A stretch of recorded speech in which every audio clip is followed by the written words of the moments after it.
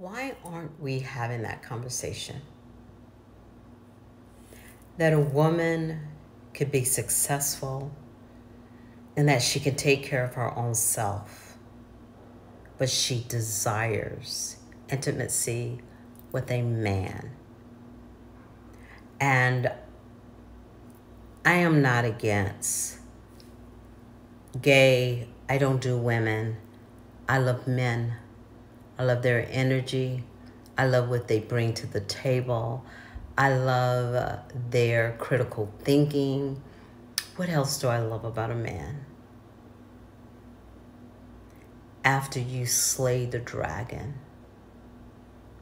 they will lie with you and have those conversations.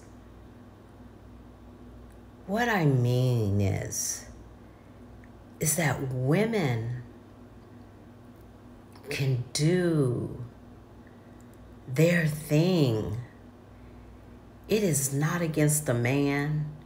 It is not against, most times women excel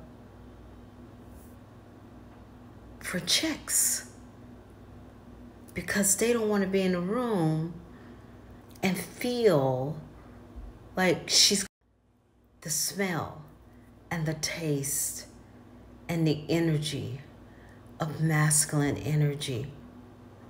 When it's in balance, when it is found his true reason for the season,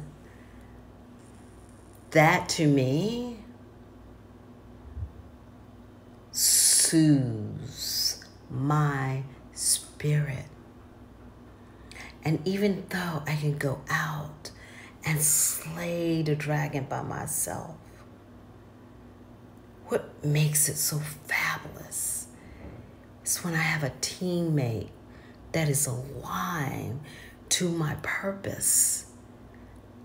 That's when I truly am slaying the dragon, because we're doing it together. There is no intimidation. There is no, how can I say it? We are not trying to compete. We are in compass of love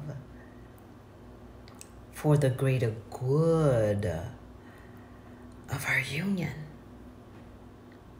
That's what a strong woman is.